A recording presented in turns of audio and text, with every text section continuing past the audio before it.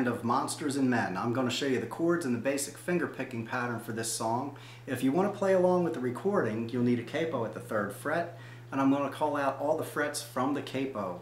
There's 3 chords in the verse: A minor, C, and F major 7. Let's start by placing the A minor chord down. Put your first finger on the 1st fret of the 2nd string, the 2nd finger on the 2nd fret of the 4th string, and the 3rd finger on the 2nd fret of the 3rd string. A minor. When you move to the C chord, you only need to take your 3rd finger and move it to the 3rd fret of the 5th string. Fingers 1 and 2 can stay down. And when you move to the F major 7 chord, you only need to move the 2nd and 3rd fingers to strings 3 and 4. So now my 2nd finger's on the 2nd fret of the 3rd string, and my 3rd finger on the 3rd fret of the 4th string. So we have A minor, C, and F major 7. Now let's take a look at that finger picking pattern.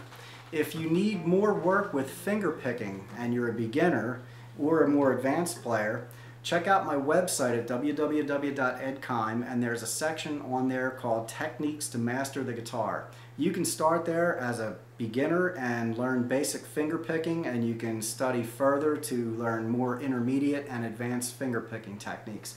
That's Techniques to Master the Guitar at www.edkime.com.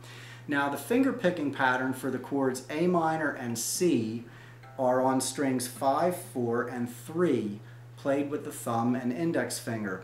The thumb will always pick on the 5th string for the chords A minor and C.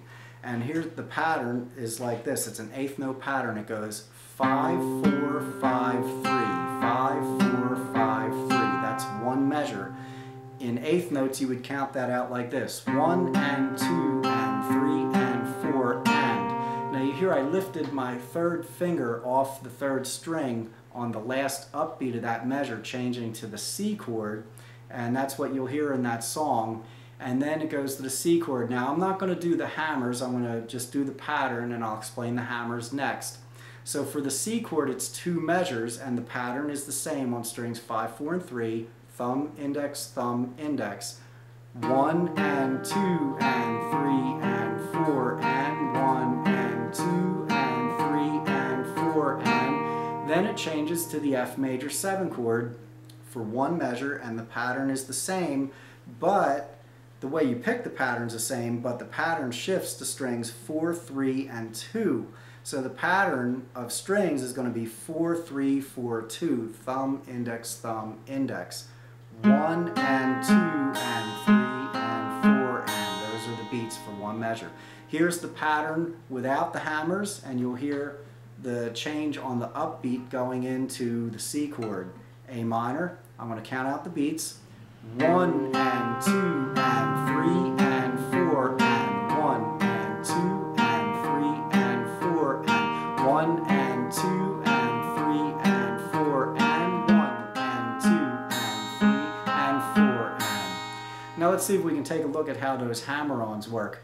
Starting with the A minor chord, we're going to pick the pattern. There's no hammer-ons in this measure, so strings 5, 4, 5, 3, 1 and 2 and 3 and 4 and. You lift on that upbeat, moving to the C chord. Now, here's where the hammer-on is on the 1st beat of the 1st C chord measure. Pick the 5th string, then lift your 2nd finger off in the left hand. You pick the 4th string open with your index finger, and then hammer your 2nd finger to the fret.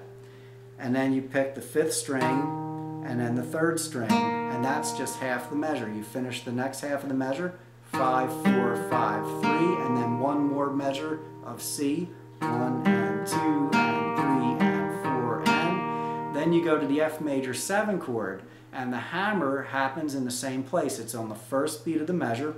So you pick the 4th string, then you lift your 2nd finger off of the 3rd string. You pick the 3rd string open with your index finger, hammer your 2nd finger to the fret, and finish the pattern by picking strings 4 and 2 with thumb and index, and that's just half the measure. So now you finish the measure, strings 4, 2, 4, or 4, 3, 4, 2.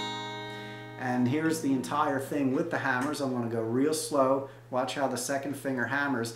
Now if you need more work with these other techniques of the left hand, Check out my website, www.edkind.com. Contact me for webcam lessons and I can take you through this step by step if you need to work on the hammers. Or if you just want webcam lessons, you can study with me through the webcam. Doesn't matter what country or what state you live in. I'm located in the United States, but contact me for webcam lessons if you're interested.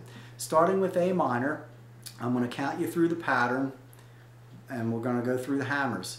1 and 2 and 3 and 4 and 1 and 2 and 3 and 4 and 1 and 2 and 3 and 4 and 1 and 2 and 3 and 4 and that's how the pattern works for all the verses. Here it is all together.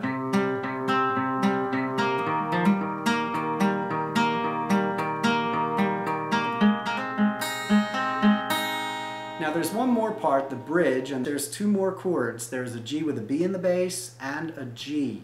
The G with the B in the bass you're going to play just by placing your second finger on the second fret of the 5th string, and you strum strings 5, 4, and 3 with your thumb. And then you move to the C chord. So it's A minor, G with a B in the bass, C, and you just strum with your thumb. The next row of chords, C, F major 7, A minor, and then G, a regular G chord. Second finger on the 3rd fret of the 6th string, first finger on the 2nd fret of the 5th string, and the 3rd finger on the 3rd fret of the 1st string. That's your G chord. So the bridge, A minor, G with a B in the bass, C, then C, F major, A minor, G. And that's all there is to the song.